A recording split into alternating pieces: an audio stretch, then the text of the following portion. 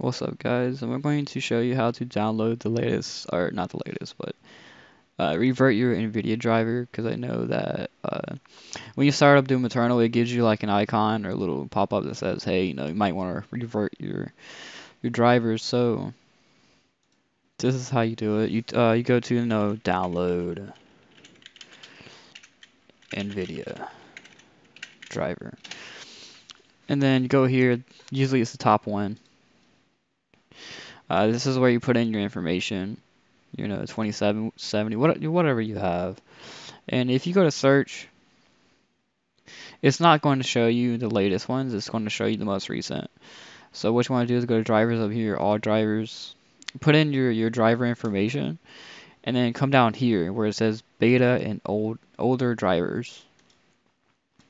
Put in your information here, whatever you have, and then this is where you'll see the driver. Doom Eternal, if I remember correctly, it recommends the 472.12 driver. So here it is right here. You click on this, you click download,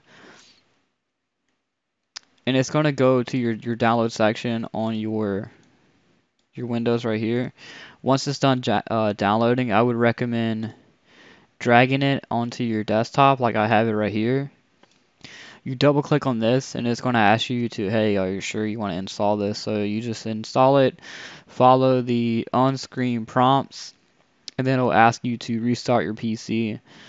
You restart your PC twice, like you restart it once, it comes back.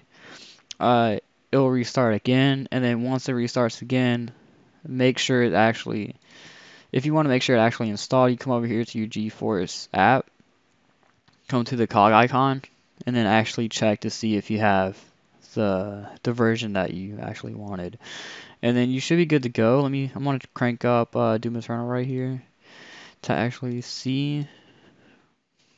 Yeah, see right here, like it gives you a pop-up that says reverting back to driver 472.12 should resolve these issues, like if Doom Eternal's crashing, stuff like that. So there you go. That's how you get the driver that Doom Eternal recommends right now.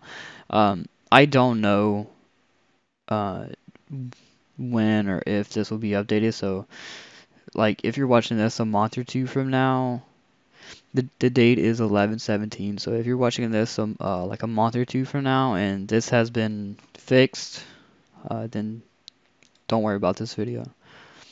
Alright, cool, thanks.